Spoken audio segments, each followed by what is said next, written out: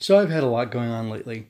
This is not a video about YouTuber burnout or whatever, because I don't have that many followers or anything. But I feel like I've been getting hit by life or things in life, kind of like all these big impacts you're seeing here. And I need to take some time, hopefully just this week, to catch my breath, to build up a buffer, which is something I say all the time, and get myself in a place where I'll be really good to go. And yeah, I definitely need some sort of doctor to repair me. And actually, that doctor is going to be myself. So anyway, no, really, time heals all wounds, and I'm going to have to take off doing King Hearts, Queen of Sorrows, my comic reviews, and what's the other thing?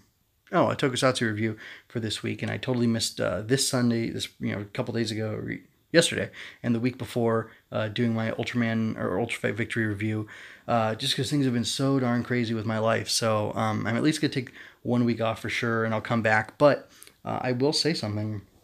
I'm always trying to be better and stronger and faster with all the stuff that I do.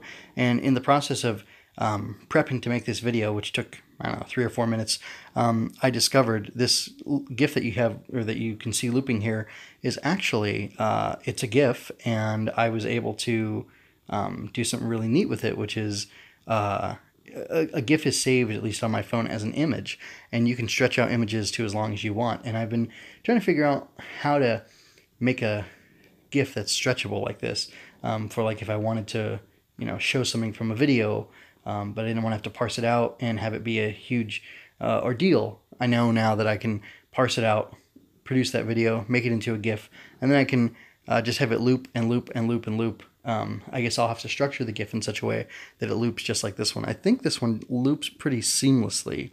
Anyway, it's pretty cool. I really like this app that I have on my phone for making videos. Can't remember, I think it's called Power Director. Anyway, it works well. I can also edit audio in it for audio only stuff, which is something that I do on the regular. Anyway, so yeah, just a little notice. No King Hearts, Queen of Sorrows this week, unfortunately.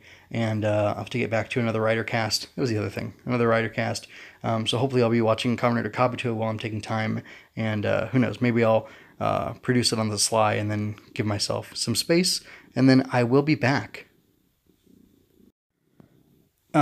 Anyway, just about this GIF thing one more time. I could totally make like a lo-fi hip-hop thing. Like, that's what I was wondering. Like, how do you make those? And now I have the idea of how to make one. I could do it with this little thing that I discovered. So that's kind of cool.